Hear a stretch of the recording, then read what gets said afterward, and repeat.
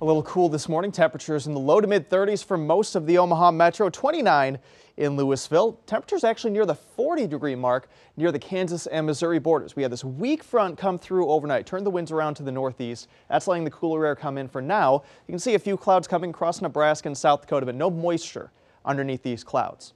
That front slowly lifts back to the north later this afternoon, and look at temperatures. We get into the 60s once again in Omaha, south of I-80. Temperatures in the mid to upper 60s, and yeah, 70 degrees is possible toward Beatrice, Falls City, maybe even Nebraska City. Mid to upper 50s north of the front, north of Interstate 80 in western Iowa. We're jumping ahead, 10 o'clock tonight. All we're going to see today is a few high, thin clouds.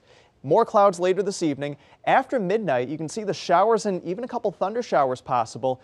You're going to need the umbrella tomorrow for a lot of eastern Nebraska and western Iowa. The pink to our north, a wintry mix, mainly rain, sleet, and snow. Very little in the way of icy accumulations to our north.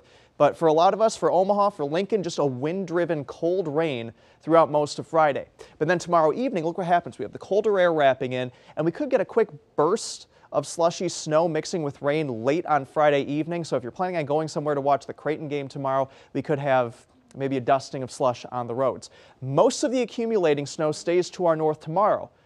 But look what happens going into early next week. Another chance on Monday of rain changing to snow. And we're going to see a ton of rain out of this. We potentially, in the purple, this is through Tuesday, mind you, or through late Monday. Locally, we could see up to 1.5 inches, maybe 2 inches of rain out of this. So a good soaking at the very least, but a big drop in temperatures. And remember, tomorrow, very windy. 42 degrees for a high, drying out 44 on St. Patrick's Day, into the upper 50s, not bad on Sunday, but then that next round of moisture coming in on Monday with temperatures back into the 30s by Tuesday.